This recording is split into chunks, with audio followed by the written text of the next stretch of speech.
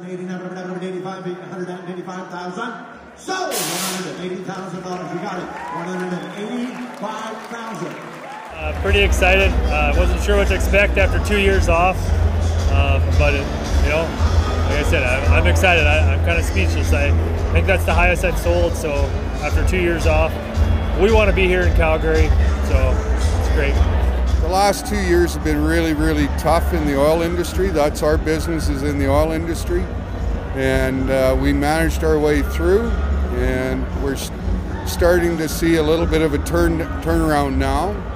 And if we can help support the Calgary Stampede and the Chucks and Kurt Nash, we're all about that. So it's nice to be back. It's just the excitement in the room and everything tonight. It's, you know what I mean, all our fans and people, Calgarians and Albertans, and then you go worldwide fans of wagon racing, and they're excited to be back, like for the wagons, and we're excited as drivers to give them that opportunity to come and buy a ticket and watch a wagon race.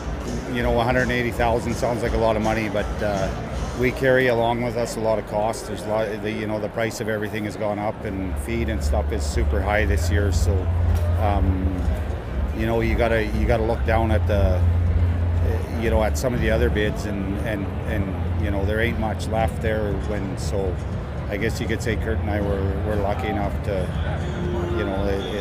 it's nice to see them bids, and we'll put it to good use for sure. Feeling great. I'm feeling great. It was an excellent night. I think the city was really needing something like this, and our bidders came out to support our drivers. So with high averages, the expectations were met, and let's get on with the Calgary Stampede in July.